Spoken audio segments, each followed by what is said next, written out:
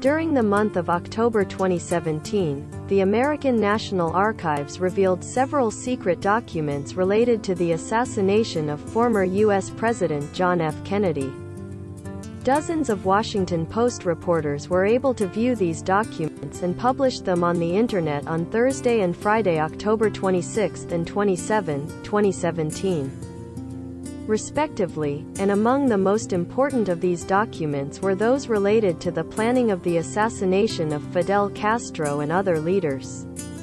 The document, dating from 1964, describes a meeting of Cuban exiles in an attempt to price the heads of Fidel Castro, his brother Raul Castro and Ernesto Che Guevara.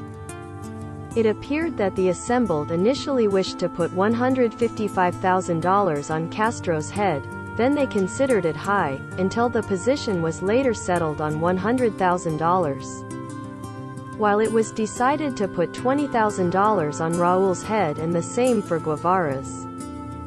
Other documents revealed multiple American plans aimed at assassinating Castro since he was prime minister, including a document that General Jonovan, who was negotiating with Castro for the release of detainees in the Bay of Pigs, would provide him with a diving suit that was contaminated with toxic substances.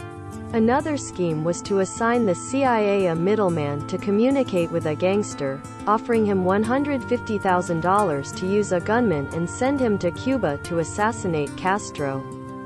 Frustrating this idea, however, was John F. Kennedy, then Attorney General, who considered that the use of such persons meant that they would be difficult to prosecute in the future.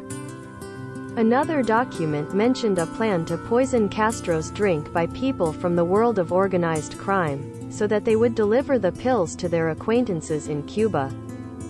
And then someone who could drop them in Castro's drink. According to the documents, the poison was actually delivered twice to the gangsters.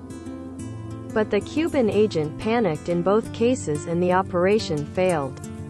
The document states that among the command schemes,